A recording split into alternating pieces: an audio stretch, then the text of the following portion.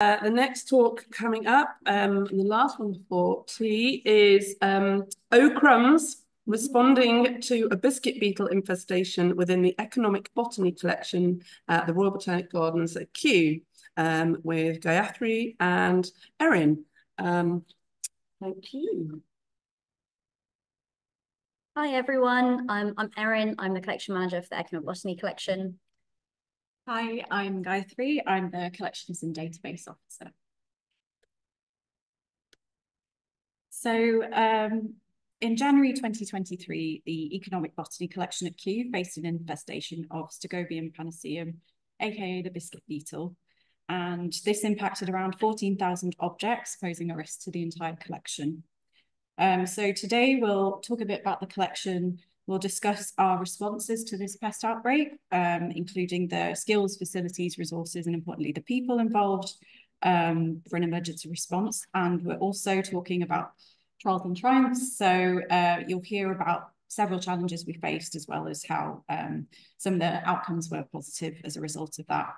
And towards the end, we'll share some learning tips as well. So if any of you haven't been before, here's a brief introduction. The gardens at Kew were established to understand and protect plants and fungi for the well-being of people and future life on Earth. And of course, it's known for its glass houses, gardens, and several collections, including the herbarium, which houses over 7 million specimens. But it is less well known for its Museum of Economic Botany, or Economic Botany Collection, as it's known today. This was founded in 1847, 2 years after the gardens opened to the public, and we'll probably refer to it as the EBC. And it was established by William Jackson Hooker, who was the director, for the purpose centered around Britain's role in trade in empire. So it consists of biological and cultural material, over 100,000 objects, and this includes archaeological, botanical, ethnographic and scientific material, spanning 6,000 years ago, all the way from 6,000 years ago to the present. And it's still growing, providing insights into human uses of plants and fungi. And while we don't have a permanent display space at the moment, the collection's accessed really frequently. So we have many researchers, PhD students, source communities, artists, scientists, etc. So what we're going to try and talk about is what happens when our very small team is impacted by a pesky pest situation. So we'll share some of our learnings and what we also wish we'd known in hindsight. We also just want to point out that we're talking about our experience as generalists. We're not, can't say the word, entomologists. We handle things like collections care, hosting visitors, documentation, registrar responsibilities, but we also have to acknowledge that we're constantly learning new things about the collection, and in this case, against our will. So you'll probably have got the sense that a big proportion of the collection is at risk by this particular pest. So Erin's going to talk a bit more. Okay, so what was the problem? Stegobium paniceum, or more commonly known as biscuit beetles. A lot of you are probably already familiar with them. They're a common sight across the world in houses, stores, warehouses, and kitchens. They aren't fussy eaters. They'll pretty much eat any dried plant food. So as you can imagine, that was a nightmare for us. Their favourite foods obviously include biscuits, cereals, grains, flours, and medicines. They really like high temperatures and high humidity environments. So they can complete their life cycle in under 6 weeks at 30 degrees Celsius, and a humidity that's over 50% can significantly speed up their development. So you might want to look out for signs of infestation if you see anything like frass, or which is their insect secretion, or small ball holes. So as you can see, we're kind of a biscuit beetle's dream. These are some of the images, some of the objects we have, which are quite carbohydrate, starch heavy, a lot of medicinal objects as well. But this isn't the first time that EBC has had to manage the pest outbreak from these little critters. So I'm going to talk a little bit about that now. So one of my predecessors, Naomi Rumble and David Pinninger, consultant entomologist, wrote a paper on the outbreak that happened in 1994. In 1998, a purpose-built building named the Joseph Banks Building, after a famous botanist, was rehoused from 4 museums and became the new Museum of Economic Botany. In 1994, the entire collection was then put into this building, and the decision was made to freeze only the wood specimens and not the rest of the collection, which may have contributed to the large outbreak in 1994. To control the outbreak and limit the development of the life cycle, temperatures were lowered from 20 degrees to 17.5 degrees, and to maintain a humidity of 50% and under. This was done for a year, but didn't significantly kill adult beetles or larvae, only prevented them from breeding and completing their life cycle. So after a year, the decision was made to further reduce the temperature to 13 degrees Celsius. It took about 5 years until there were no more sightings of live beetles. Various traps were laid down, including pheromone and sticky traps. Insecticide was sprayed in storage areas, and infected objects were frozen for 3 days at -30 degrees Celsius. Today, we still have a large number of sticky traps, which are replaced every 3 to 4 months. None of these were picked up any beetles during the current outbreak. So instead, we use pheromone traps, light traps, and continue to freeze objects for the same amount of time, depending on the material. Gayathri is now going to give you an overview of the challenges from last year's outbreak. So I'm going to situate these in terms of who, what, where, and when. So who, in terms of people, mainly it's me and Erin. So this means limited manpower to coordinate the response in terms of planning and execution. There is, of course, also a smaller budget and less autonomy to allocate wider resources as well. So going into this, we felt a sense of unease because of the sensitive nature around a pest outbreak. I'm probably preaching to the choir here. But we work with other institutions, so external partners, stakeholders, and we felt the sense of reputational risk, not just from the pest issue itself, but the surrounding access that was a knock-on effect.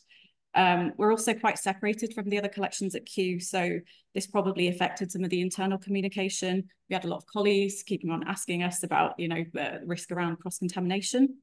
And while we also have a really amazing group of volunteers, a lot of them were helping us remotely, so this wouldn't necessarily translate to the physical demands of manual labour, burying boxes, climbing ladders, and so on.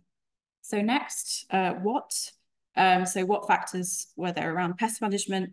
Well, for one, the extent of the infestation, we couldn't really establish what was causing it, so that didn't help in terms of how we would go about curbing the problem.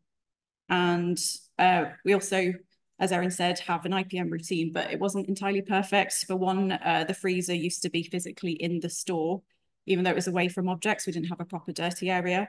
And we also had to consider the fact that the EBC has its own quirks, being a biocultural collection. So the wider staff at Kew, who did end up helping us, we had to really invest time, avoid any shortcuts in terms of explaining object handling, especially for external teams to ours. Next, in terms of locations, some of the issues we had with the facilities and its limitations. So the Joseph Banks building, as Erin mentioned, was it was initially designed to have an idyllic rooftop garden.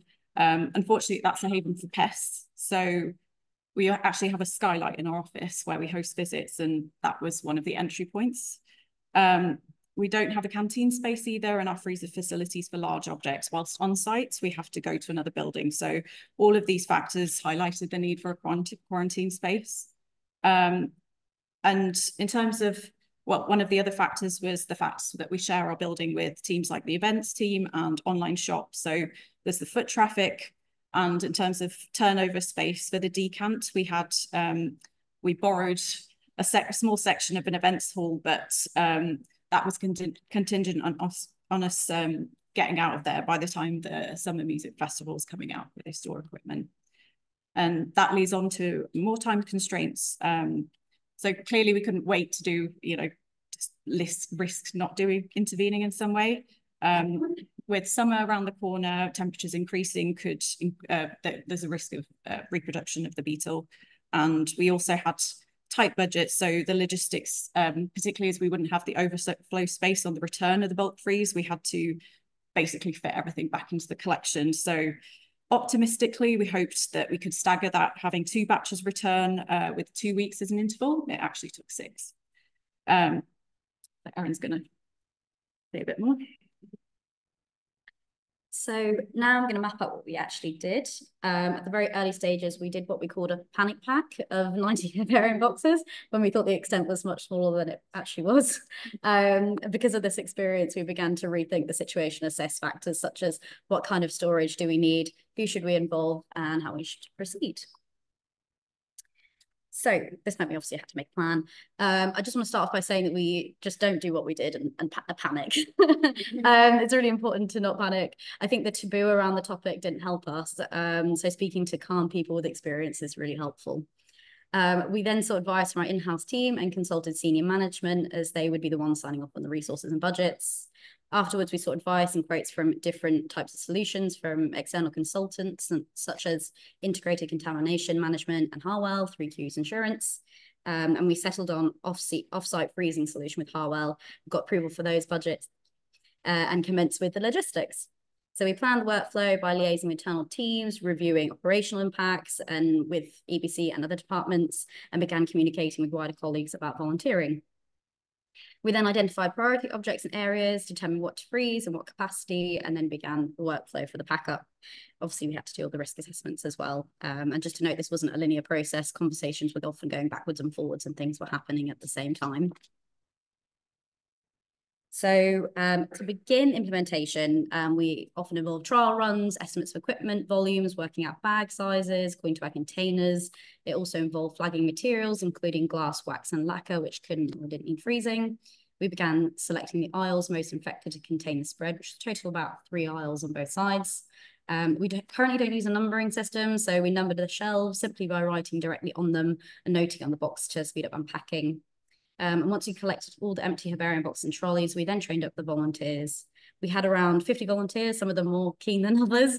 We realised it was worth recording a video, so I went over key instructions for handling and packing as they were requested. And then, although they were closely supervised, we think this video really helped to save a repetition of the day and just to allow like a familiarity beforehand. So because of our limited capacity, this also meant that we could partially resume normal activities such as tours and visits, etc. Okay, so some of the implementation as well continued. When we were undertaking packing, we had to review if the objects could be frozen and fit into the herbarium boxes. If they didn't, we took them to the on-site freezer in a different building. And then it became like a game of the best game of like Tetris, how you could fit the best boxes into the herbarium boxes, which often meant safely packing them in, taking into account space, weight, and fragility. Once it was full, the herbarium boxes were put into heavy-duty herbarium polythene bags and tightly sealed with elastic bands. Then we would use cage trolleys, take the boxes down the corridor to the events hall and stacked 5 high within a cordoned off area as the space was still being used by other departments. The empty trolleys were taken back and the process repeated. So when we started running out of boxes, we had to borrow a lot of colleagues' muscles and vehicles to retrieve as many herbarium boxes as possible. All 400 boxes were then loaded onto the vans. We chose not to palletise at the time because of space restrictions, frozen off-site and then stored in a clean unit for several weeks. The first half was returned and we left a gap for the second and final batch so that we could unpack as much as possible because of the space limitations. All 400 boxes were frozen and returned to us by the 20th of August last year. 8 months on, and unfortunately our ambitions to unpack everything by this talk weren't quite realistic, as the momentum began to slow down after Christmas, and we've had other projects which have meant that some of the unpacking has taken a bit of a backseat. However, some of those priorities were actually things that would help implement long-term outcomes that were a bit more positive. So for one, now we have lots of staff at Kew who are trained in object handling. We also improved the cleaning rotas and housekeeping generally around the collections. Erin and I did some emergency planning training, which was really helpful. And we're also shifting onto a new collections management system. So we're improving things like recording pest damage and emergency planning within that as well. So you can see the before and after picture. It used to be a storeroom, which we didn't like going into at all. Yeah, and lastly, we just want to, we felt it was important to thank volunteers. So we hosted a cyanocyte workshop just a bit before Christmas. So that was just to say, you know, we couldn't have done any of this without them. And despite the stress levels, we just, this was actually a good opportunity to get to know other teams across where we can be quite siloed. And, you know, some people have worked at Kew for decades. So amongst doing these repetitive activities, we could actually speak to people and hear about what they got up to, everyone from new starters to retired colleagues as well. So what went wrong? We've already talked about some of the challenges. So, you know, the 90 boxes that Erin mentioned without the shelf numbers. We went into this feeling quite unprepared because of, as we've talked about, reputational risks and not having dealt with something at this sort of scale. And also, as we've mentioned before, we couldn't really find out what was actually the origin to help with mitigation. And in terms of one of the problems was that we frequently ran out of supplies, so the Ziploc bags, and that resulted in out-of-pocket costs, actually mainly by Erin. So that wasn't great, but it was reimbursed. The decant space that we talked about was unsupervised. There was actually a situation where, because the clients used the space, people had basically left coats on top of the collection, which wasn't ideal.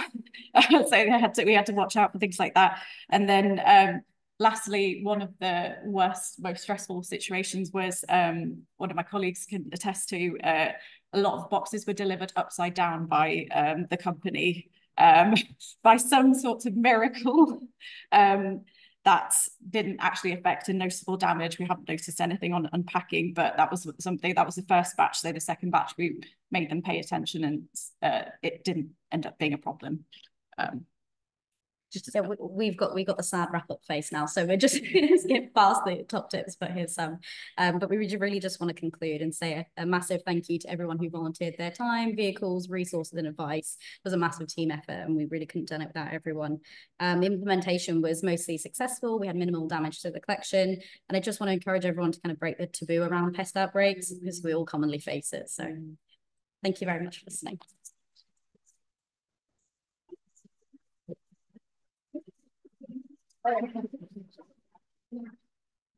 So does anybody have any questions? We've got time for a couple of questions before tea. Claire. You said that you didn't have any beetle problems, any lower temperature 13 degrees Celsius. Was it still at 13 when you found out? No, so they kept it at the question. Oh yeah, sorry. So I was asked about if the temperature had remained at 13 degrees when we found the current outbreak. No, so they kept it at about 13 degrees for, I think it was about 5 years.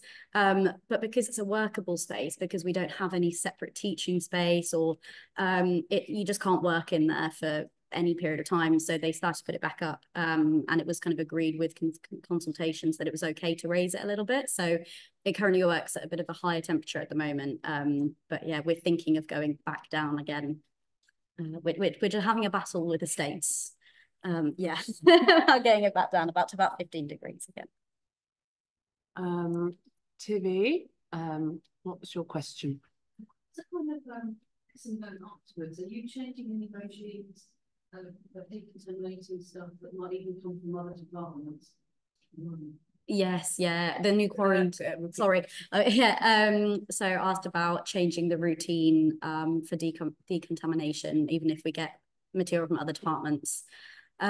So yeah, the new quarantine room, obviously now we've moved our freezer and it's in there, which has made a massive difference. So it's already changed our workflow. So obviously we don't go into the collection now.